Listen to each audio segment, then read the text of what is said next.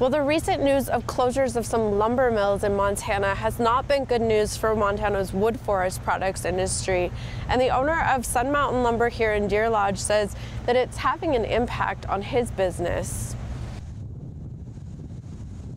It's really put a hurt on all the mills in Montana.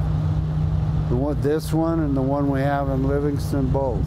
Sherm Anderson says his mill has been shipping sawdust and wood shavings byproducts to Roseburg Forest Products in Missoula, where they make particle board out of the excess materials. But that mill is set to close next month.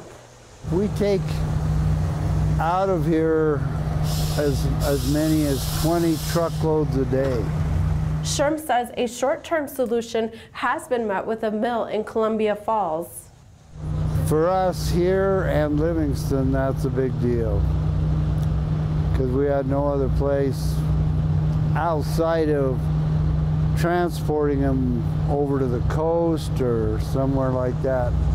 It's not feasible. Despite the issue of finding a long-term solution for the byproducts that, if left to pile up, could dwarf some of the buildings on his facility, his plant is actually doing well. Our product that we produce here is sought after pretty hard because it's slow-growing timber, so it's very tight-grained, it's very strong, very straight. And he says he's not worried about the fate of his mills.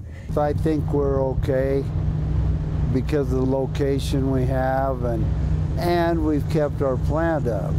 The state-of-the-art equipment at Sun Mountain Lumber allows the mill to compete with others in Oregon and Washington. In Deer Lodge, Megan Thompson, MTN News.